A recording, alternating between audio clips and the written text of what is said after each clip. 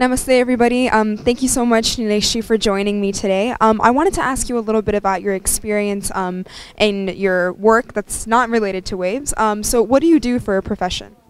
For a profession, I'm a chemical engineer, bachelor's, master's, and MBA, and a lifetime salesperson.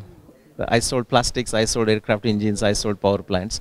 But I left full-time role in 2013 to spend most of my time doing research in related to Indian civilization. And that's what I'm so interested about. So you left that and now you are studying a little bit about the Mahabharata. So can you talk a little bit about the work that you do in regards to your research? Okay, I'll mention Mahabharata, but I'll also mention because Ramayana and Rigveda, they are all connected. What happens in case of Mahabharata? I mean, that's a history, so is Ramayana. And people, once it's a history, people want to know when that happened. We ought to know. And there are many efforts. I'm not the only one. But what I showed, so last 25 years of research, is that I took a look at all the evidence that we can test to arrive at 5561 BCE as the year of Mahabharata war. And by luck, I could also do the same thing for Ramayana as a 13th millennium BCE. And then recently on the Rigveda. So what we can say about Rigveda, for example, is that all the Rigveda that we have today is not composed at one time, not at all. There is a sufficient evidence.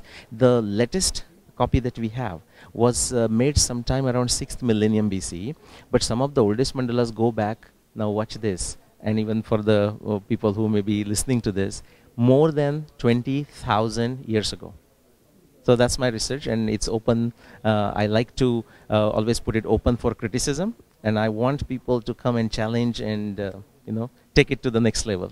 Absolutely, and a conference like this is the best place to do that.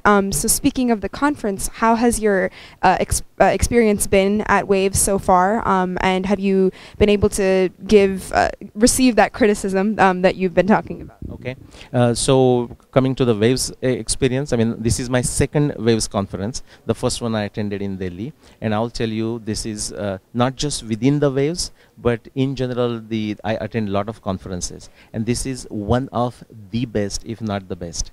And the credit goes, frankly, of course, all the participants, but the local team. I mean, Gopal Ponangeji and then Shashi Kejriwal is like everything, and so thanks to them. And as a presenters, we look great, I mean, we can entertain the audience, but it is their hard work, basically, that really makes this happen. Thank you so much for joining me. Namaste ji.